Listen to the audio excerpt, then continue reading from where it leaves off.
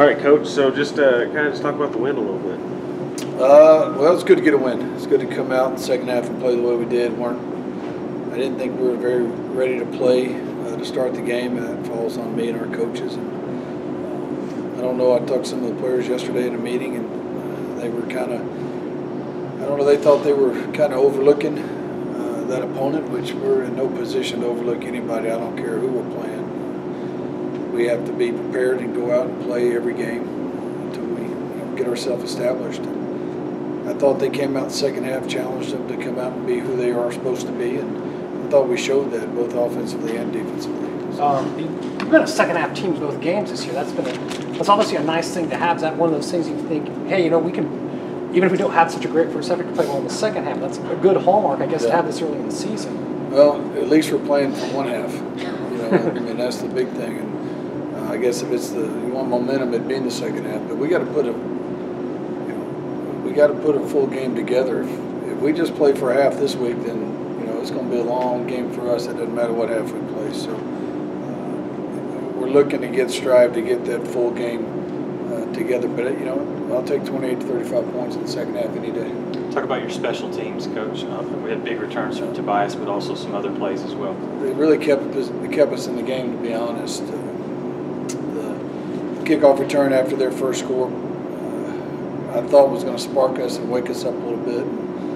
Defensively, we still made mental mistakes, and they got down the field to get some things done. And then we had the big punt return coming back.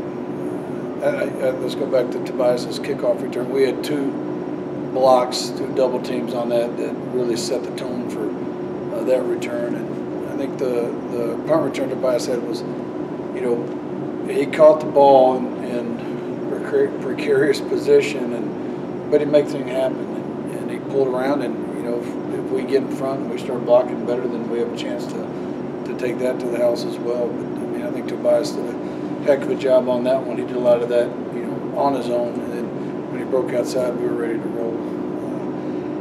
The punting game was a lot better. We did execute a pooch punt finally and got it down to the 10-yard line. We made a fair catch one that I thought he was going to drop.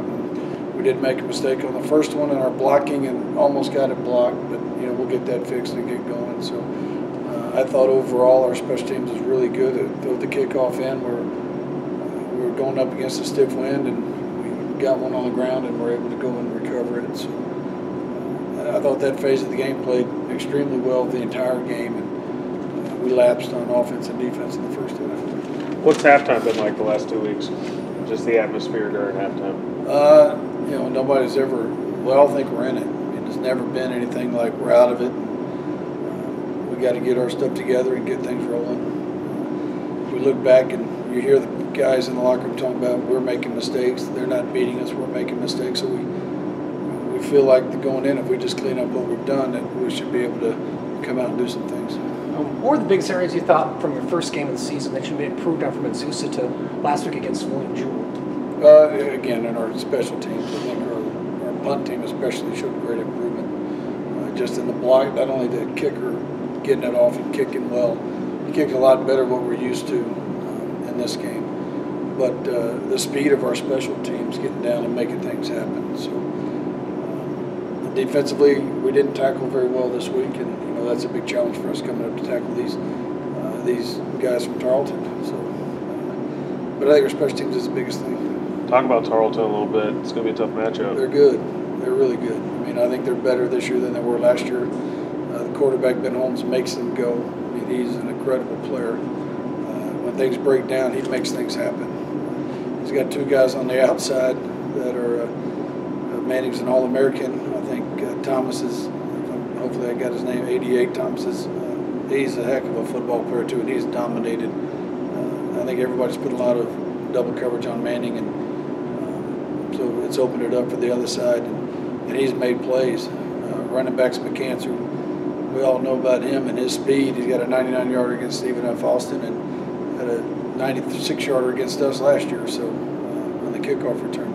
So they have a lot of weapons. They're very physical up front. They really, as much as they throw the ball and get in the air, they want to run the football and be physical, and they can do that. So defensively, their front seven is front four probably better was last year. Secondary all comes back, so they're solid in how they tackle and how they attack. And if there is a weak spot, it's because they lost the NFL linebacker.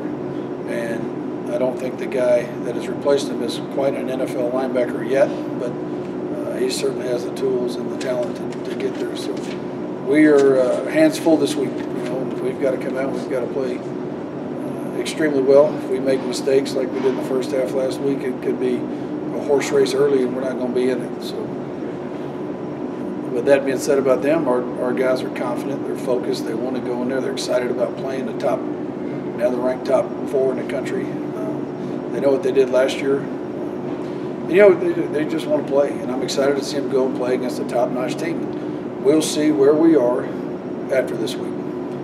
Coach, last year, red zone, we had some struggles, and this year, perfect 10 for 10 in 2 games. What are some differences from this year? Why are we scoring at a much higher rate? I mean, every time in the red zone so far. Well, I think there's confidence in our offense. And I think that we have the belief now that we can score at any time. And I think that the players are seeing that from the coaching staff, where we've gone for it a lot, 4th down inside the red zone, and pushed it to get inside the red zone. And I think we scored on a 4th and goal Saturday as well. I think we did that against the Zoos. I think we did it twice against the Zoos. So, you know what? We want touchdowns, and they have confidence in what they can do, and the guys that are running the ball. And we put Max in there and Jordan in there, and we don't skip a beat. So I think that's a tribute to our players and our offensive coaching staff and how they've handled it. Can we talk about Jordan Johnson for a minute? The dude's like tackling a Brinks truck. He is.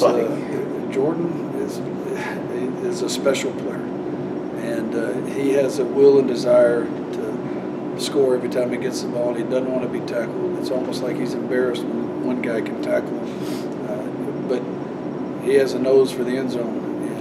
And you talk about a great athlete. He can catch the ball in the backfield. He could line up as Wildcat quarterback if we needed him to. He plays tailback. He lines up down as a tight end. But overall, what a great person he is. He's always got a smile on his face. He's always happy. He loves to practice. He loves to play the game. He just is a special type of not only person or player, but a person as well. Without giving too much away, he could line up Wildcat. I think that might be something that Tarleton might see this weekend from him, or is that? Tarleton's going to see everything. Tarleton's going to see us. We're going to get off the bus with a kitchen sink. We're going to let them know that we're going to do whatever we can to go in there and win this game. Last year, I remember the Monday after last year's game was probably the worst press conference to be a part of. It was not the best atmosphere in there. You should have been there Saturday at halftime. But just you talked about effort last year against Tarleton. What is it? Do you think there's extra motivation knowing just how you guys played in last year's game coming into this year? I don't know if we look at that for motivation. I think we look at where we are now and how this team has matured and grown since that day. We made mistakes Saturday, but effort was there. We still had, even though we missed a couple of tackles, we still had 6, 7, 8 guys going to the football in the first half. We were still seeing us trying to push for that little bit more on the offensive side of the ball, even though we weren't clicking on all cylinders. So, again, we can control what we can control, and our attitude and effort are the 2 things that we can control more than anything. So, if we can keep that in check, I know this is going to be a dogfight, and Tarleton comes after you, and they let you know it, and there's going to be some words going across from each team, and hopefully we can keep our composure and get things done.